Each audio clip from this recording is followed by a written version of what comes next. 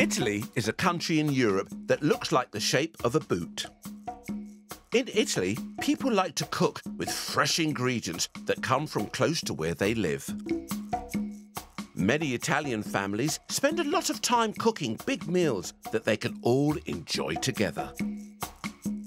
There are many types of Italian food, including pasta and pizza. Pizza is made by putting toppings such as cheese, meat and vegetables all over a piece of dough covered in sauce. Now Eddie has washed his hands, put his apron on, and he's ready to cook. I'm making an olive pizza for my friends. And he's invited round Ian, Danielle and Amelia to taste one of the main ingredients before they come round for an Italian meal later. What's that? Grape or a blueberry? Well, it's not a grape. So what do you think it is? It looks like an olive. It is an olive. It's quite bad. Oh dear. It does not taste nice. Do you think everyone will like Eddie's pizza? It has got olives in it. It's quite disgusting. So, as well as olives, you'll also need sugar, salt, water, dried yeast, strong white bread flour, tinned plum tomatoes, olive oil, black pepper and mozzarella cheese. Come on, Eddie, tell us what's first. We get the bowl on here. First, I'm going to measure my flour. That's really important, Eddie. My mum taught me how to cook this pizza. To make the dough, Eddie's adding dried yeast and a pinch of salt. You'll need to keep the salt away from the yeast. Now we get the sugar. The yeast likes the sugar, so the yeast will eat that. The yeast will make the dough rise so it becomes much bigger. What's next? Then get 2 spoons of oil and put it in the water. Great. Now pour that in. And then we need to mix it around with this. That looks really sticky. Go on, mix it all together. We're making a dough for the pizza. I think I need to get my hands in. Yes, you do, Eddie. Squeeze it together. Yeah, just like that. Get a flour, sprinkle it around there. Get that. Put it on here. And that flour will stop it sticking to the board.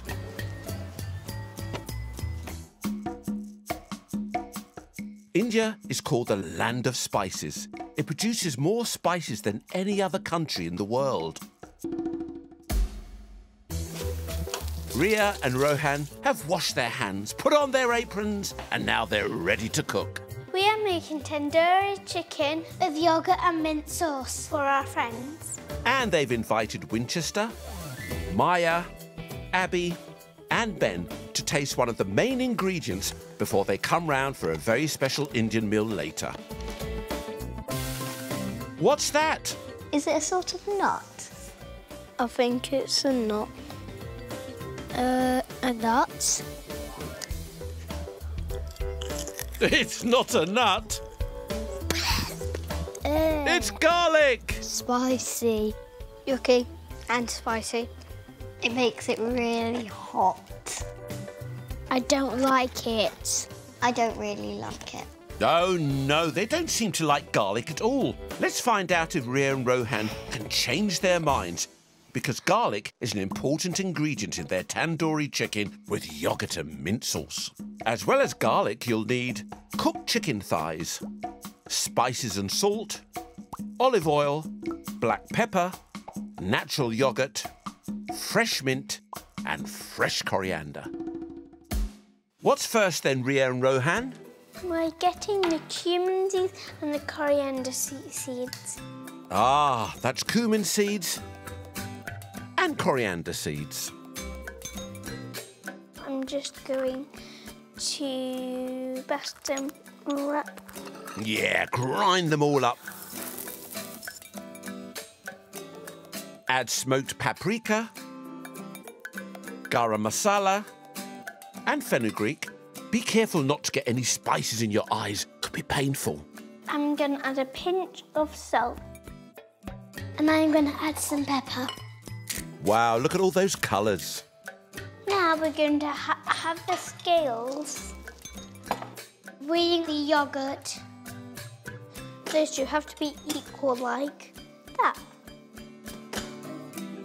And pour the yoghurt in until the scales balance.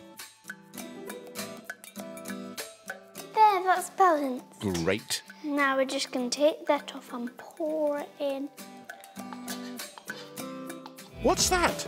It looks like cardboard. It looks like celery.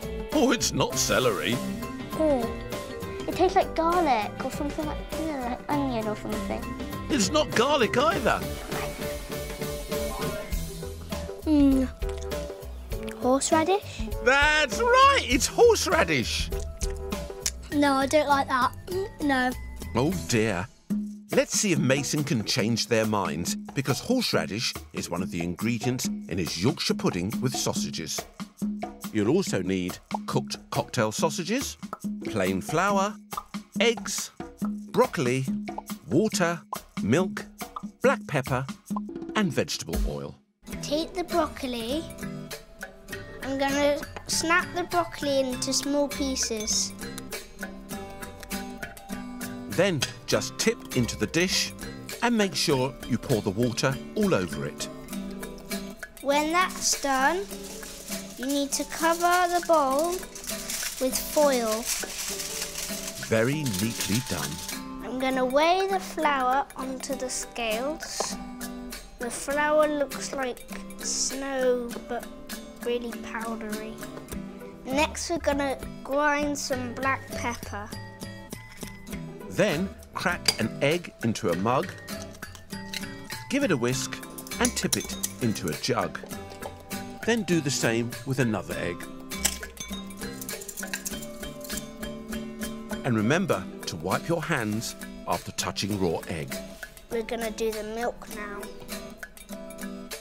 I've got to add some spoons of milk. And now it's time for a whisk. That's it, Mason. Whisk it, whisk it, whisk it. You've got to add the milk and egg mixture to the flour bit by bit because we don't want it to have lumps.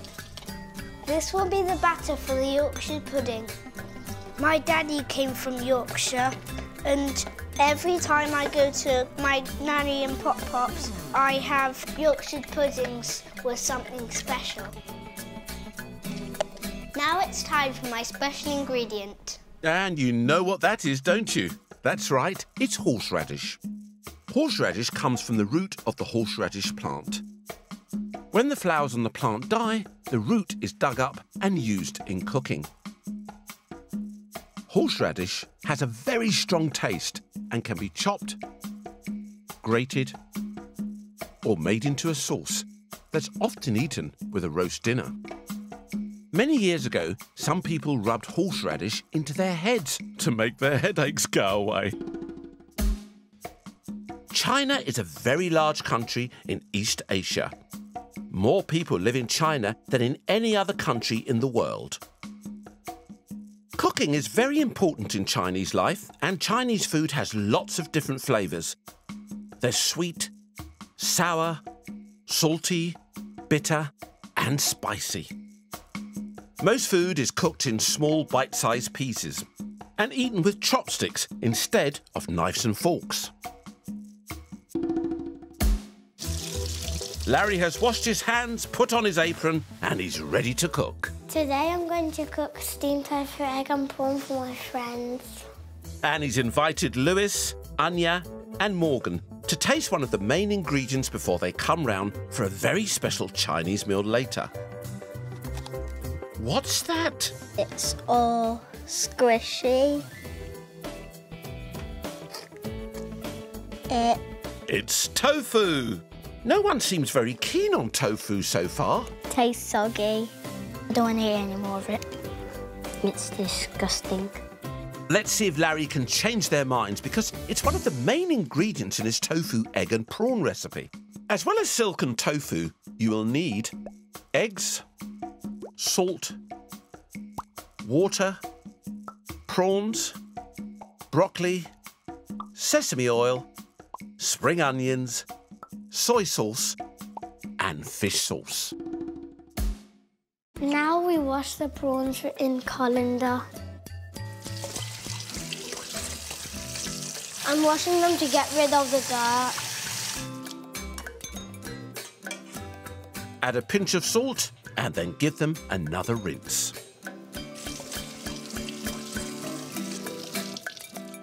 Now I'm going to pat them dry with a kitchen towel.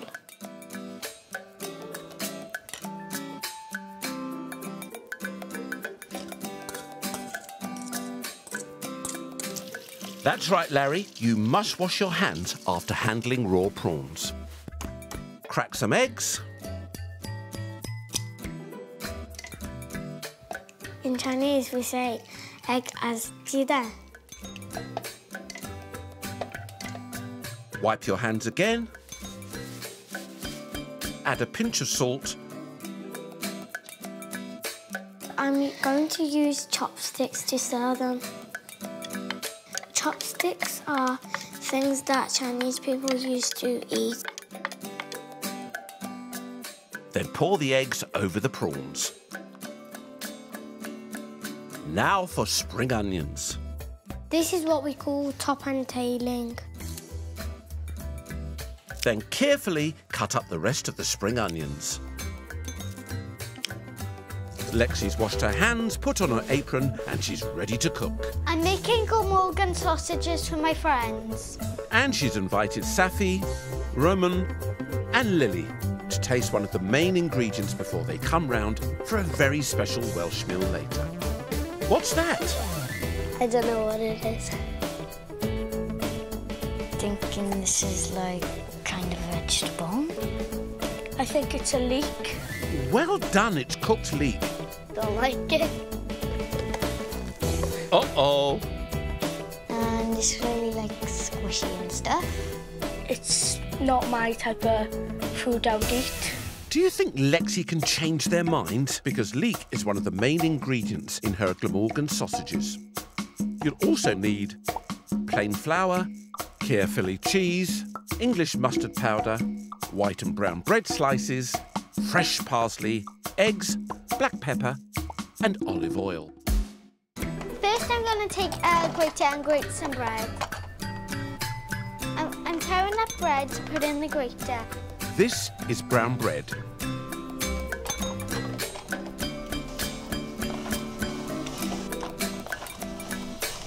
I'm grating the bread to make bread crumbs for the Glamorgan sausage. Do the same with white bread to make white crumbs. And I am finished. Now I'm going to pour this into the bowl. And put half into another dish for later. Now crumble the Caerphilly cheese onto a plate. It's just making me hungry. Oh, me too. Add it to your bowl. Take some parsley, pull off the leaves, put them into a mug, carefully chop and put them into the bowl. And I'm going to take an egg and crack it. Check for shell and give it a mix. Tip into the bowl and do the same with another egg. Don't forget to wipe your hands after touching raw egg. Add the mustard powder, black pepper and give it another mix. Mix it, mix it, mix it. Time for my special ingredient. And you know what that is, don't you? Leek. A leek is a vegetable that's related to an onion. Leeks can be cooked and used as an ingredient in dishes such as soups and casseroles.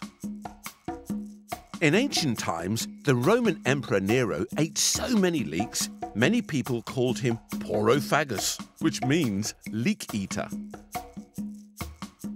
Leeks are grown all over the world, but they're most famous in Wales, where it's the national vegetable.